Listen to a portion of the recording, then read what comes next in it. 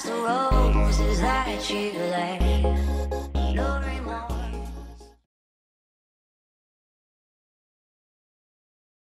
Welcome back to ZNN. Testing dates this week will include algebra Monday and Tuesday and geometry Wednesday and Thursday. The curriculum showcase is April 26th at 4 p.m. We still need volunteers to make displays. Please see Ms. Shetner.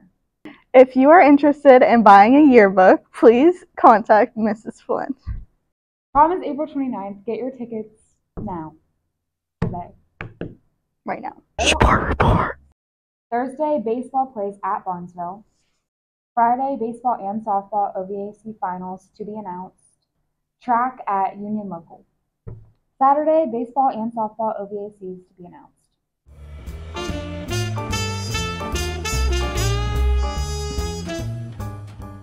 What is your go-to dance move? Can you show me? Probably the gritty.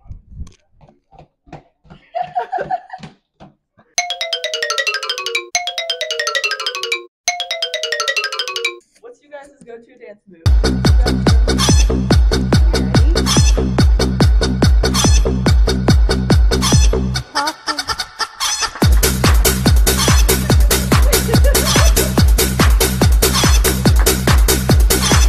Say chicken dance. Oh yeah, you even got a little.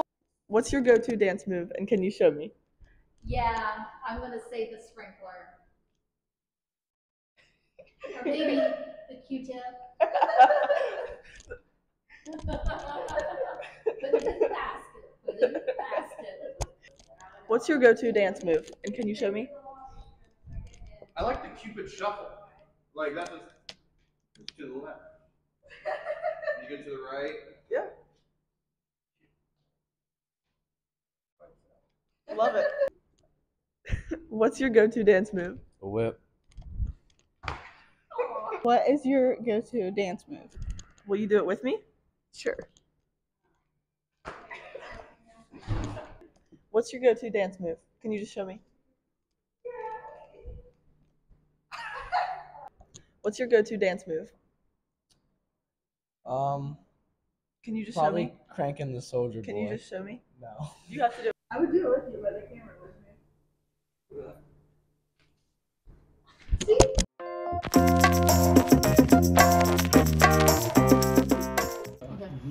What are some ways we could introduce flexible teaching in our classrooms at Shenandoah? What are the benefits of flexible teaching? I'll start with the benefits and then I'll talk about introducing. So I think the benefits are, especially like when you're teaching a introduction class like robotics, like I think the first time like you're learning about stuff, you have to do notes, you have to do things like that, but then taking like the note side of things and integrating it into a project like, well, like this here for instance. So I think that's an important part of flexible teaching, because if you're just sitting there just giving notes day after day after day and not relating it to something physical, real world, then there's like a dissociation between those things. As far as introducing flexibility, I think the big thing is that we as teachers need to try to research who's doing it and who's doing it well. Figure out who has the best practices in that, and go watch those people. How do they do that blend of flexible teaching, of projects, notes, what's the word I'm looking for? Like the flipped classroom model. See who's doing that, watch them do it, and then that way we can kind of bring it back to here. When using flexible teaching, you may want to go outside for class. What would be some restrictions that would come along with having a class outside? Well, none of my classes could be outside.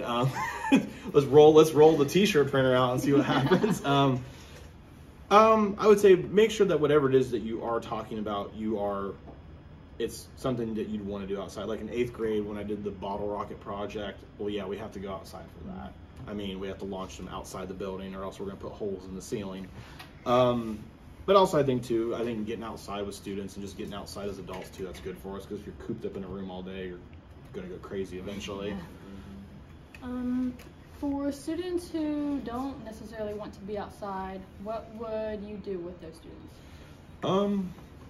I don't want to just send them to study hall. I would try to find an alternative project or something they could do but then find someone to kind of be able to oversee that. Or like I'd have somebody take the group of students outside to let them work on what they're doing, and then I stay back and work with that group inside. So try to find an alternative way to let them do the same thing and then have someone to kind of help oversee the two groups. What are some safety protocols that would have to follow while having a class outside? Well, anytime I get outside, I always tell Jill. That's the first thing. Always let the office know where you are, because I know sometimes something happens or a student has to leave. They got to call your room, and if you're not there, then they're like, "Where'd you go?" So definitely, I would always check out with Jill and make sure that we are always exiting and entering through the same doorway, so the main doors each time. If blended learning was introduced to Shenandoah, do you think the students would utilize the new ways of learning? If so, why? I think you guys would. I mean, you guys are always willing to try different things. I mean, you're not afraid about doing something different. And just like anything, the first few steps are going to be a little bit rough, but once we learn how to do it better and better, we'll all get better at it. So you're pretty used to that too. Yeah, definitely.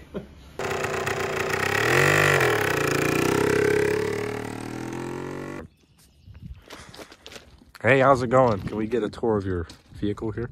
Absolutely. This is my brother John's truck. I'll be happy to show you. All right. All right. So this baby, you have to slam the door real good. Baby is almost 40 years old, 1986, F-250. Again, it's my brother John's. He's letting me borrow it, so I didn't have to put rental car money into this for a month. It is a 6.9 IDI International Diesel, I believe. It's a beast. This thing has taught me a lot of patience. I used to go 70 plus miles an hour on the interstate. I know it's 70. I usually go 60 to 65 on the interstate. He has all of this storage. This is a trick, like to get these in and out for gas. We have 2 fuel tanks, which is really nice. This is false bottom. Check these drawers out. All right, hang on. All right. There we go. Check this out. Look at that storage. This used to be his work truck back in the day. Got a little bit of everything in there. Check that out. Look at those. What are you going to tie wrap with that? Hold them down. This is how we lock the. We'll show you this. This will open. This is how we lock.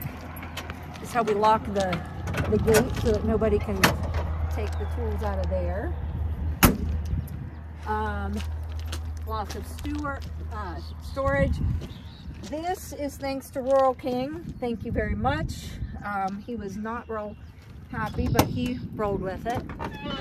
This is Sully, my golden doodle puppy, rides right here. I strap him in for safety's sake because, you know, he's my child, so we strap him in. When my mom is going with me, let me show you. She's 93, by the way. Milk crate. Stool, step right up, and there she's in. How about that?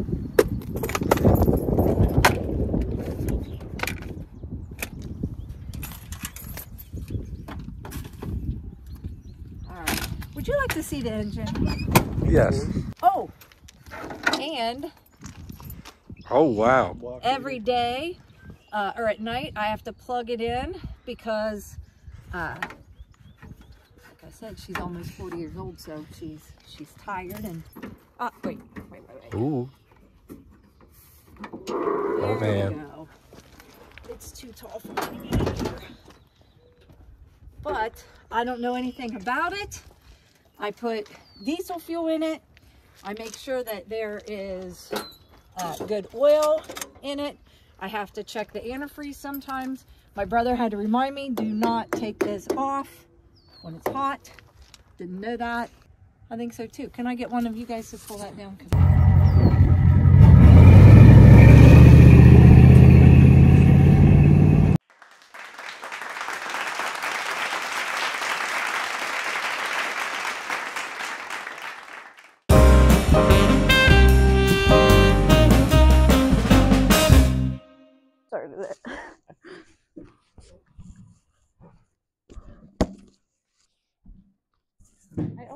silly.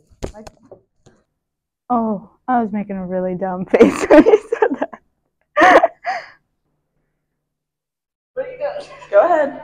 Whenever you're ready. just go like that. If you would like a SHS yearbook, I don't like that. Here. Oh. There we go. You're wearing Nike, right? Just do it. Miss Chapman. Or Mrs. Warner. Take 4. What's the year mechanic guy? Run This your is a hand through there. blooper. Hang on. It's right.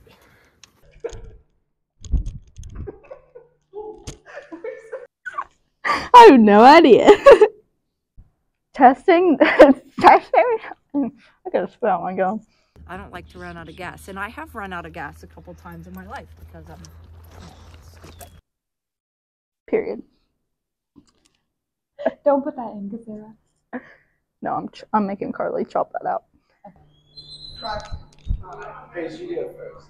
I already did. I just showed you. You can slow her up. She needs to keep warm. I forget how to open this. That's great on the electric bill. It is. Just do it. Like Nike. Right now.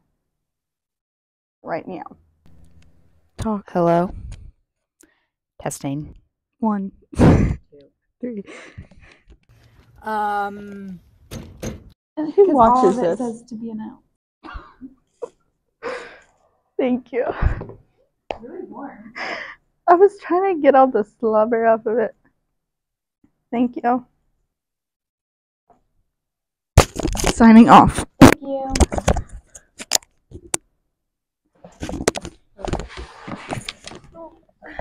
Thank you.